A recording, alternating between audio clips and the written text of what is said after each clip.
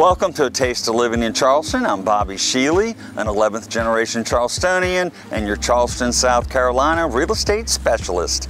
Today we're going to talk a little bit about the Old Village in Mount Pleasant. The Old Village is so quaint. When I was growing up on Sullivan's Island, the Old Village was all that there was of Mount Pleasant, not like it is now.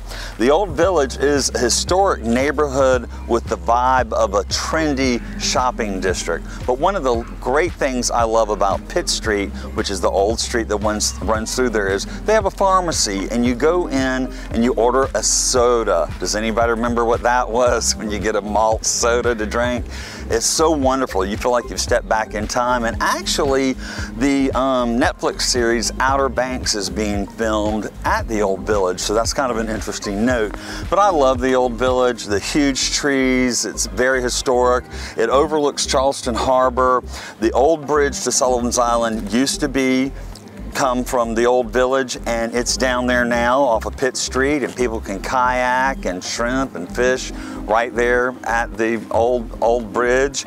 You've got Alhambra Hall, which at one time was a ferry terminal, and the Old Village is just a beautiful place. People love being there, and it's so close to downtown Charleston, probably 10 minutes, maybe 10 minutes to Sullivan's Island. It's a great location. But just to tell you a little bit about real estate. Now, real estate is a bit pricey over there, but let's talk about 734 Pitt Street. It's listed at $4,495,000. It's 3,800 square feet.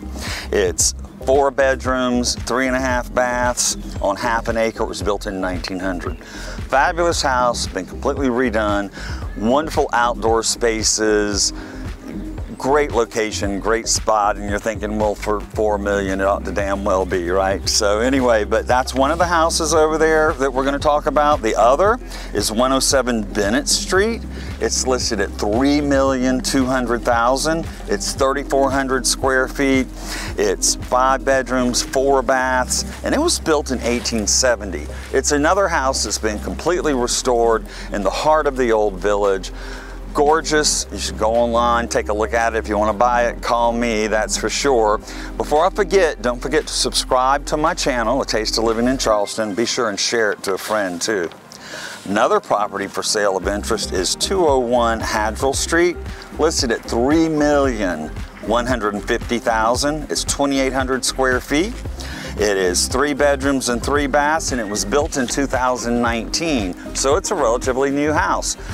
Great location again. If you want to live in the Old Village, it's a beautiful place. Got to have a little bit thicker budget, but just to drive through or bike around in there, it's well worth it.